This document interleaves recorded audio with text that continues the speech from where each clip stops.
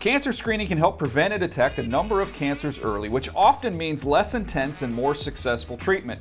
If you don't know where you can get screened, the NFL and the American Cancer Society can help. Visit NFL.com/crucialcatch or text CATCH, C-A-T-C-H, to 635-635 to find your local cancer screening center and additional screening resources.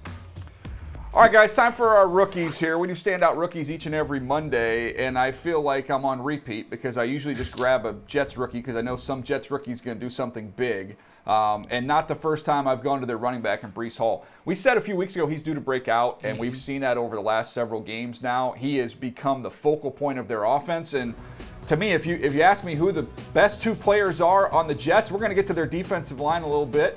Quinnen Williams, the best player on this team. This is the second best player right now, Breece Hall. He is ready to be a star in this league and emerge as potentially the best running back in the entire league. He's got that type of ability. He pops a little trap for a touchdown. He's got burst to get to the perimeter, as you see here. He finishes runs. He's an asset in the passing game, which we saw in Pittsburgh previously. But 116 yards on the ground against the Packers. Buck, he was outstanding. He's outstanding. He's the same player that he looked like he was going to be at Iowa State. He's just smooth and crafty. He does a good job of finding those creases, and the Jets have really given him more responsibility, and because of that, their offense is beginning to flourish. I'm going to go and stick in New York. Let's go Kayvon Thibodeaux coming off the edge. He's a one-trick pony in terms of being a speed rusher, but, man, that trick is really nice, and he was able to get a strip sack to close the game out against Lamar Jackson and the Ravens. And when we think about the New York Giants and the success that they've always had traditionally throughout this franchise's history, it has been when they've been able to dominate up front with the pass rush. I now am beginning to see Big Blue come back and get all their pieces back. Kayvon Thibodeaux to go with Dexter Lawrence and Leonard Williams and Azeez Ojulari. This is a dangerous team. Kayvon Thibodeaux is one of those guys who has that pass rush ability to be a closer. We saw him close out the game against the Ravens on Sunday. Yeah, Dex with a sack as well in this game. And look, I think, we talked about it kind of, quite a bit when we were evaluating Kayvon Thibodeaux coming into the draft.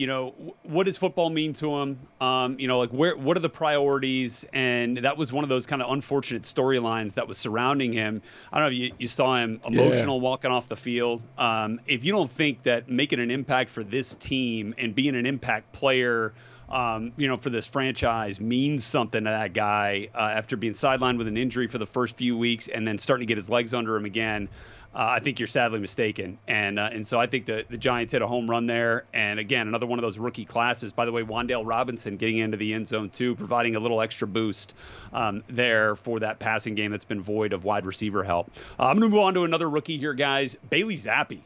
I mean, for the second straight year, a rookie quarterback has impressed us at times for the New England Patriots. Last year it was Mac Jones. This year now with Mac injured, Bailey Zappi, and I know we don't get too big on stats here in terms of what it means historically, but Bailey becomes the first rookie to win each of his first two career starts with a 100-plus passer rating in both games since Sonny Jurgensen in 1957. So I think it's been really fun to watch how comfortable he looks back there. And look, let's not downgrade the fact that he's playing against a Browns defense has some pretty dang good players over there. I know Denzel Ward didn't play and Jadeveon Clowney didn't play, but Myles Garrett's still out there. Greg Newsome's still out there. I mean, there's some guys that can make some plays defensively, and Zappi was just dealing all day long. He now has twice as many touchdowns as Mac Jones and 4 fewer interceptions.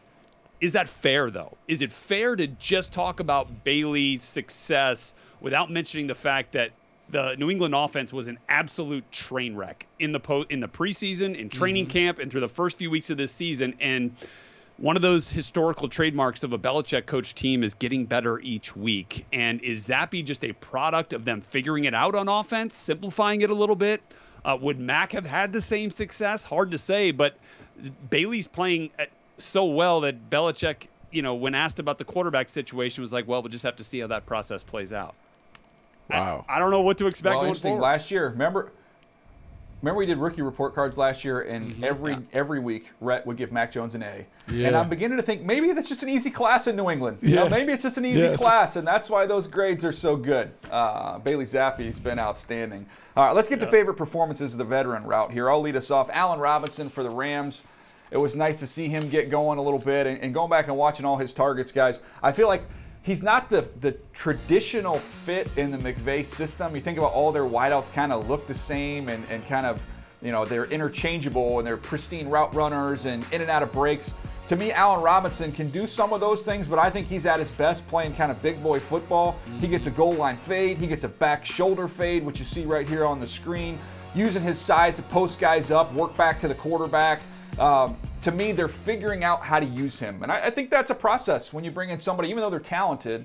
You got to take some time to get your feet wet and figure out how do we fit him into what we do. And we have to change a little bit of what we do for Allen Robinson. I give him a lot of credit for being patient. I give Sean McVay credit for figuring out what to do with him, Buck. It was nice to see him get going a little bit. Yeah, it was nice to see him get going. They needed him to get going because this has been too much of a Cooper Kupp show. And I love Cooper Kupp, but you can't just win with one guy catching all the passes in the passing game. You got to have some balance. You got to make the defense deal with some of the other weapons on the outside, so they finally were able to do that. I'm going to go back to Atlanta and continue to talk about the Falcons and Marcus Mariota. Yes. Marcus Mariota, like, I didn't know how this was going to work because in my mind I'm still thinking Marcus Mariota was ultimately benched by Arthur Smith in Tennessee. Like, do they really have this connection? But Marcus Mariota has been terrific, man. He completed the first 12 passes, did a great job of just managing the game. But he has kind of leaned into the athleticism that I always felt like early in his career he was reluctant to use.